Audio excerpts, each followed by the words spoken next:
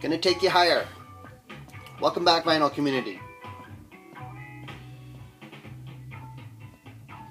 Another vinyl update.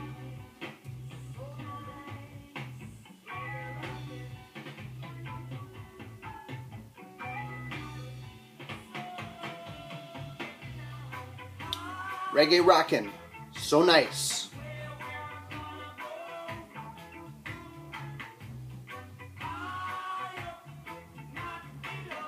High up, not below. It's where we're gonna go.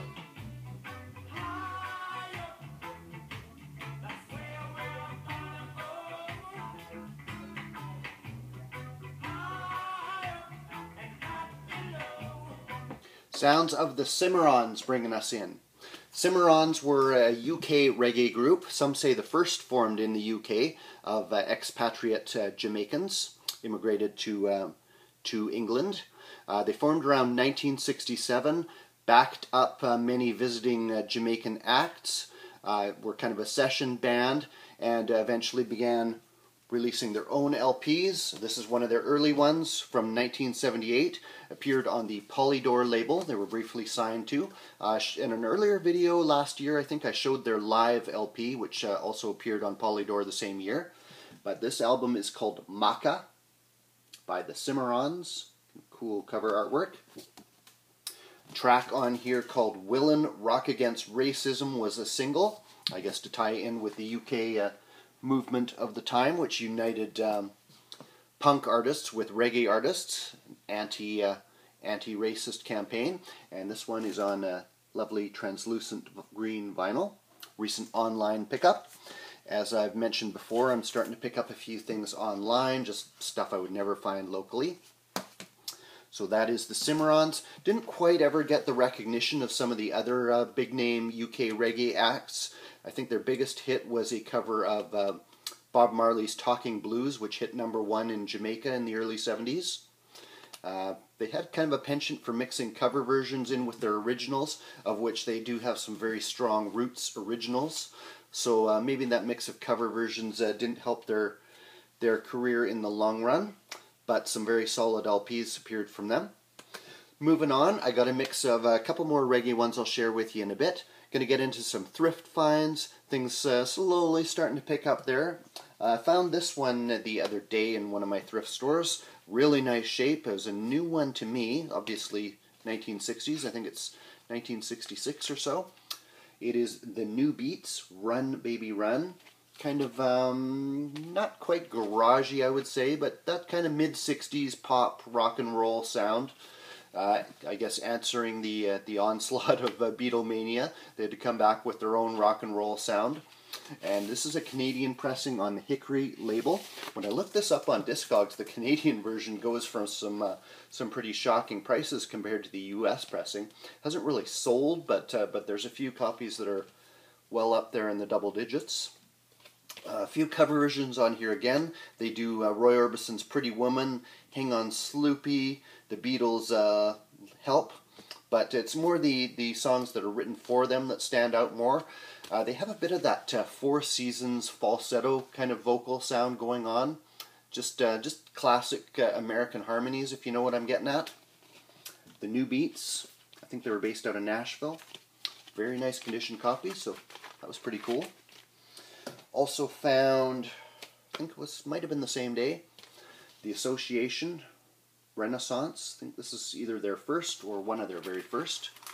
That is on the gold Warner Brothers label. A little bit of cover wear. Somebody's wrote their name up here, but the vinyl is in great shape compared to how you usually find them. So big hits like Along Comes Mary, or Just Around the Corner. Don't think there were any huge hits off this one, but just quality kind of Baroque-y 60s pop. Nice harmonies, nice arrangements. That's kind of what the Association was known for. I also found this one I'd never actually seen before. Again, the cover's kind of separated, a little bit of ring wear, but the vinyl's in great shape. Cass Elliot, aka Mama Cass from the Mamas and Papas, went solo in the late 60s. This is, I think, her second to last solo album before her death. It's from 1972. The Road is No Place for a Lady. Just kind kind of hard to describe, but just lovely pop music, nice arrangements, a bit of almost a proto-disco feel, I would say, on a couple of tracks, which kind of got me wondering how she would have fared a little bit later in the 70s as the disco wave really took over. Kind of interesting to mull that over. Just quality pop music, kind of underrated, I would say. One day I went to my local thrift store rather, and they had a bunch of Taiwan pressings, it turned out to be, from the late 1960s. You can tell these things are Asian pressings by of course, the writing on the labels and the back of the cover, but they also have these very flimsy paper sleeves that are kind of laminated with plastic. I've seen them before. When I looked these up on Discogs, they were all, most of them were listed as unauthorized pressings. They were pressed in Taiwan in the late 1960s and marketed to American soldiers then stationed in Southeast Asia. So they had quite a few of these at the store one day.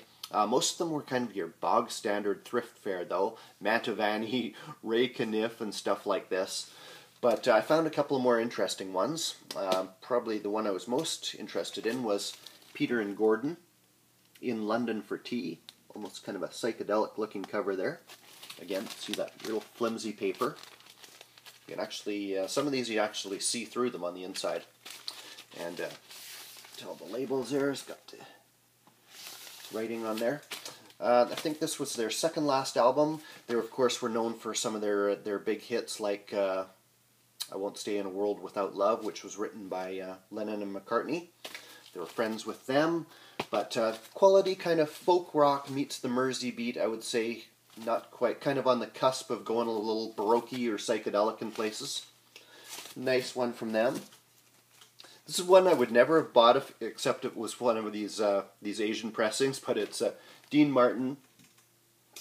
Don't remember me, I'm the one who loves you. And the interesting thing about this one, translucent red vinyl. Again, Taiwan pressing, late 60s. Also found Righteous Brothers, Just Once in My Life. I have the normal version of this. See that there? I kind of like the crude kind of artwork on these things. And last up from these ones, Petula Clark, Songs from My Heart. I couldn't find this one on Discogs. I'm guessing it's some kind of weird compilation or whatever. Starts out with her big hit Downtown, which I've always liked. I tend to find her LPs kind of middle of the road for me. She's got quite a few French songs on here, which kind of gets that yee vibe going, and this album actually kind of swings more than what I've heard from her before. And another key factor, orange vinyl. So those were some cool finds. A couple more thrifty ones. Millie Jackson, I found two by her on two separate visits. I think it might have been the same store. This one is Free and in Love from 1976, I believe, on the Spring label, which she recorded many albums on. She, in the early 70s, had put out an album called Caught Up, which was, I guess, something of a concept album. I don't own it yet. Never seen it around. But it introduced her style of kind of soulful, bit funky at times. But she'll have these extended songs where she goes into kind of a monologue. She would call them raps, where she would just kind of do a spoken word. She was known for her some of her raunchier lyrics, I guess. She would kind of put it all out there in a very forthright manner about romantic relationships, let's put it that way. And she basically carries on that format on these two albums here. And the interesting thing about this one, when I looked inside, it has an inner sleeve that somebody's written poems and doodled all over. You can see all these, I don't know how well that'll show up. You can see all these little doodles and sketches. A couple of poems. Dark room, small white piles of sheets, ready for new beds. $15 later, some guy has his heart ripped away, and she just smiles. Checks her email and plays her favorite song. So, obviously a little bit later than the vintage of this record. I think there's a date of 2003 on here. Kind of fun when you find that little ephemera in with the record. And the other one by Millie was A Moment's Pleasure. This is from 1979. Still on good old Spring Records. And getting into a little bit more disco on here, but basically the same format. She's got these 1 or 2 songs on every album that are a little bit longer, and she goes into these kind of raps, and it's every one of them is kind of like a little concept of her going out and looking for guys and romantic entanglements. Let's put it that way. Fun stuff and funky. Last couple of pickups, online ones. Reggae Again. I got this one by Johnny Osborne, Water Pumping. Kind of a funny title. The title track has been one of my favorites by him for many years. It's appeared in 1983 on the iconic Greensleeves label out of England.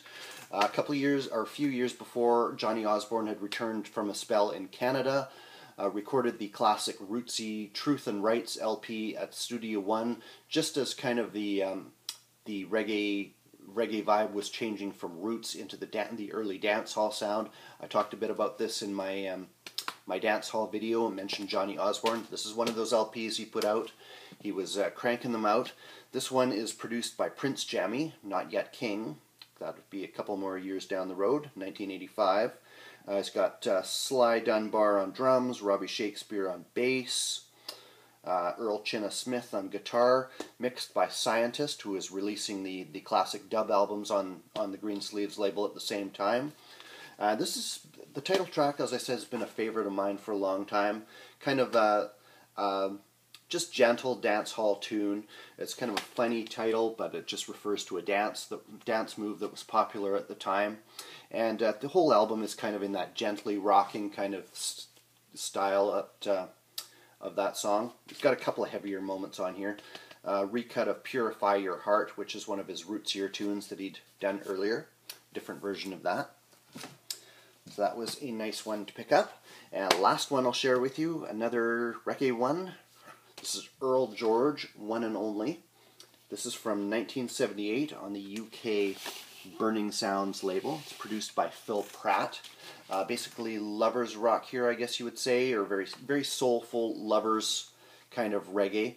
Earl George was also known as George Faith. His real name was Earl George Lawrence.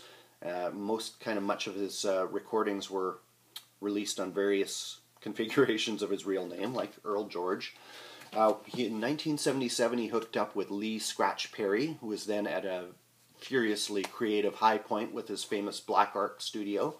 He released the album called To Be a Lover under the name George Faith, which Lee Perry dubbed him. And that proved to be something like a Black Ark classic of the time, showcasing a bit of a more soulful, romantic kind of mood, as opposed to the deep roots that the Black Ark sound was known for at the time. There was supposed to be a second album. It was never completed. Lee Perry's kind of mental state was deteriorating toward the end of the 70s. He'd been hugely prolific, had various pressures weighing on them. Also, I think a deteriorating relationship with Island Records, which had picked up the To Be a Lover LP. So Earl George went back to his variations of his real name and working for other producers, including Phil Pratt. He would also record for Alvin Ranglin, who is well known for his work with Gregory Isaacs and the Maytones. And he's got covers of Blue Swede's Hook Had a Feeling on this one, which actually works really well. It's got a nice horns riff that goes through it. Very nice version of it. Some originals on, mostly originals. He's also got Love Is Something, which he later did over again for Alvin Ranglin. So very nice, soulful reggae here. So that's what I've got for you today, guys. I'm going to keep this one brief. I've got enough for at least one more video, but I'm going to try and keep them a little short. So thanks everybody for tuning in once again. Appreciate all your comments. Take care, guys, and cheers.